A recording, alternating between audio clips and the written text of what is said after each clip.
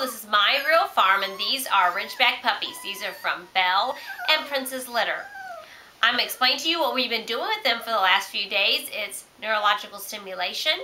It was developed by the Army to help train our puppies better and to improve their overall health. We've seen a drastic change since we've used it. Our people that buy our puppies say they train much better. What we do is we hold them in positions 3 to 5 seconds. We hold them in the up position 3 to 5 seconds. We hold them on their backs like this. Yes, sweetie. For 3 to 5 seconds. As you can see, she's doing real well with it.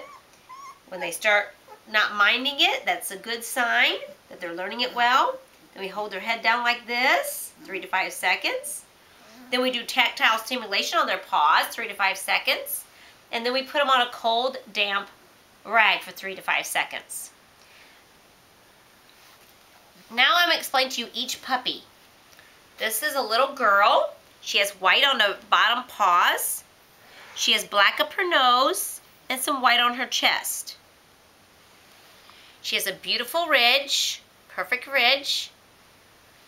little girl.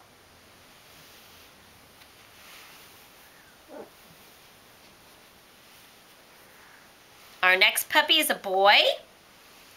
He has a beautiful ridge.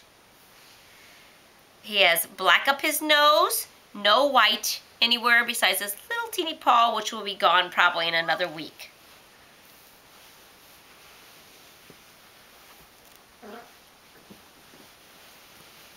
Our next puppy is a female. She has a nice ridge. She has black on her nose. She looks a little red, like she's going to be red wheaten. She has white on her neck and a little bit white on her paws, her back paws.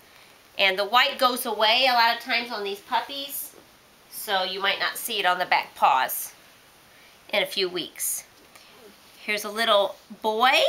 He has white on his back paws. He has black up his nose. He has a beautiful ridge. And he's doing great, as you can see.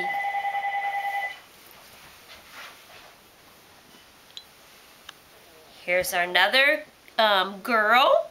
She's more red, as you can see.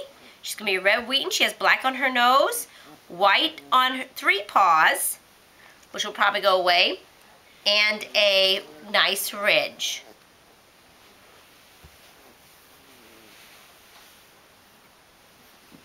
Then we have another boy. He has not very much black on his nose. He has 3 white paws again. Some of them probably will go away. He has a beautiful ridge. He looks nice.